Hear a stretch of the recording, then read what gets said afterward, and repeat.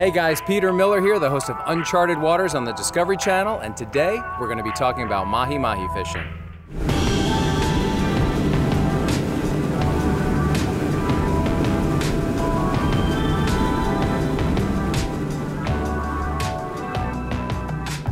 What's really nice about the mahi-mahi is they're acrobatic, they're colorful, they make really fast runs, and they taste great.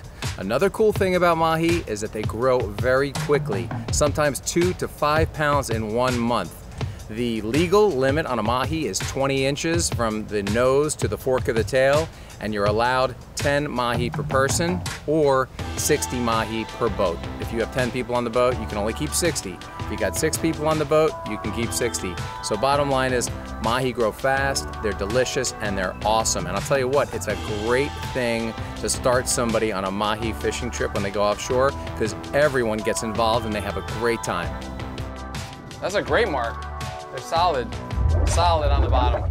All right, it's time to get some bait, guys. We need cigars, sardines, and we need some blue runners.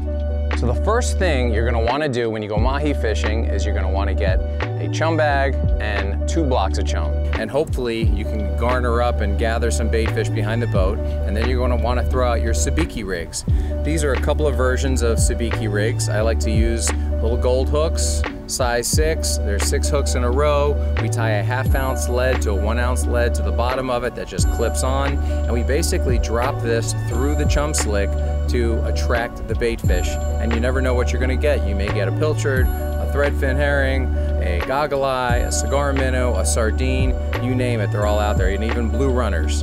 So you're going to be using these. Now when you catch the bait, you want to have your bait well full, and you want to be using a de-hooker, which is going to de-hook all the baits as you catch them. So as you swing the sabiki rig into the boat, you want to grab the weight, and one by one you're going to pop them off into the well without touching them. This allows for no reduction of slime on the fish, and when they're presented to the mahi, they look perfect, they're unharmed, and they look like they were, just put there for them. So the de-hooker is a very integral part of the entire process when you go fishing for any kind of fish.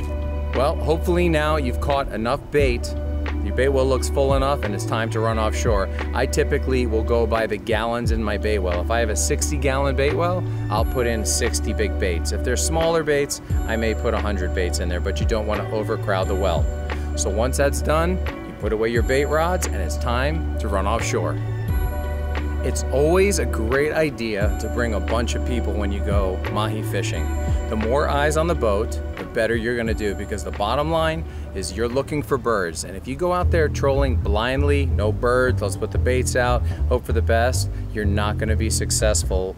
In order to be consistent, you need to have a lot of eyes on the water looking for birds, but what you really need is a pair of binoculars. I bring binoculars on every single trip, and you really need to be looking the entire time. So on this particular trip, we've got 9 people on the boat.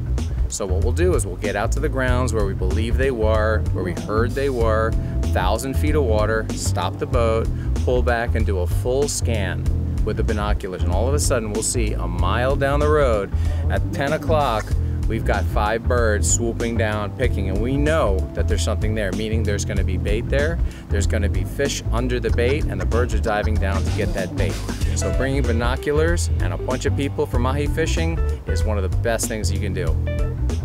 So when you locate the birds, what you're gonna wanna do is you're gonna kind of quarter them. You don't wanna run right through the middle of them, scare everything. So I'll run alongside, I'll run behind or whatever, and we're trying to see if the birds are moving south, if they're moving north, west, east. So we wanna kind of like quarter them and stay near them and try to figure out what's going on. We're gonna look for fish or bait getting up in the air. We're gonna look for mahi greyhounding after them, under the birds, and we're gonna watch for the birds to swoop. So what we typically do is we'll bring out a small lure like this with about 40-pound test, 50-pound test, and we'll put 1 rod out, maybe 2 rods out, and we're gonna hope to get a bite with this one particular lure to start off the entire frenzy. Once you get a mahi on behind the boat, you wanna keep it in the water. Mahi tend to stick with their buddy that's hooked up, so you wanna put that rod in the rod holder, wind the fish close to the boat, and more likely than not, the mahi are gonna come towards you. So at that point, you have a few decisions to make. You need to determine quickly what size hook and what pound leader material and what size rod you're going to use. If you got the big boy showing up, you got to go with heavier tackle because they'll put a heavy beating on the tackle that you use. But if you're in 5 to 7, 8 pounders, it's okay to use smaller gear. It's a lot of fun to fight. Typically, you want to cast with the wind, so I will set my guys up to be able to cast a long cast with the wind. What I like to do is I bring a selection of J-hooks. You always want to use J-hooks when you're mahi fishing because a circle hook, which is great for conservation and great for sailfish and billfish, it's mandatory, yet it's not mandatory for mahi. A mahi typically, when they feel the pressure, they will jump towards what's giving them the pressure and they'll come at you, and it's hard to hook a fish when they're jumping at you with a circle hook. So we like to use J-hooks. In my hand, I'm holding 4 different sizes, and these will show you kind of what I like to use depending on the size of the fish. When you hook on the baits, you either want to put the hook through their back, you could put it from their chin through their nose, or you can actually hook them near the anal fin. It doesn't matter. If you've got some fresh live bait, you're gonna hook up. If you can't get live bait, it's always good to buy frozen ballyhoo, frozen squid, thaw them out, have a cutting board, cut all these baits into chunks, and then you can kind of pitch them out, get the fish feeding, they get into a frenzy mode, and then anything you throw towards them, they're gonna eat. And if they're finicky, what I really like to do is go really light, and I'll go to 20 pounds straight, right off the reel. No leader, no nothing. 20-pound mono, straight to a small J-hook, and they'll eat it every time. When you're bringing these fish into the boat, you want to be productive and you want to be as quick as possible. So a longer shank will allow you to get the hook out even faster. Matter of fact, we'll even use the dehooker that we use for the bait to unhook the mahi. So basically, we'll dehook them right into the fish box, and that makes it much easier. You don't have to retie, and you become very effective, and that way you can catch more and more mahi. When it comes time to bringing the fish into the boat, you need to make a decision as to whether the fish is a swinger, where you're going to swing them in the boat, or is it a gaffer? Do we need to gaff this fish to make sure that we get it in the boat? If you have a 3 to 5 to 6 pounder on, it's possible to swing it into the boat. And the key to swinging it in the boat is basically taking your hand, pinching the line between your hand and the foregrip on the spinning rod, keeping about 6 to 8 feet of line out on the rod and using the inertia of the rod, your hand holding the drag tight and swinging it into the box, and you're going to be a winner. However, I like to take an eagle-eye view of the hook and to see where it is in the fish's mouth before I make that call. If it's in a hole where you see it's this big and it's wide open, or it's right in the skin of their lips, I'm gonna say, you know what guys, I know it's a smaller fish, but please get the gaff. I know my clients or my friends really want this fish and they want to take it home for dinner, and sometimes we may only see 2 or 3 mahi in a day.